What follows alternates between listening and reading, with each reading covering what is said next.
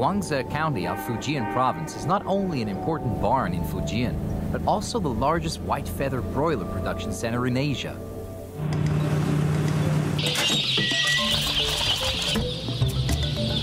$205 boxes. Okay.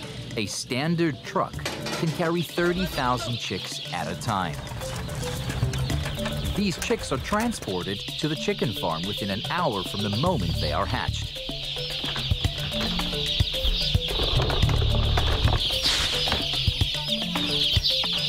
They will mature in this chicken shed, covering an area of nearly 2,000 square meters. It's just one of the 1,600 chicken sheds in Guangzhou County and neighboring counties that house 500 million chickens. Even the most professional production center in Asia cannot ignore the problem: manure.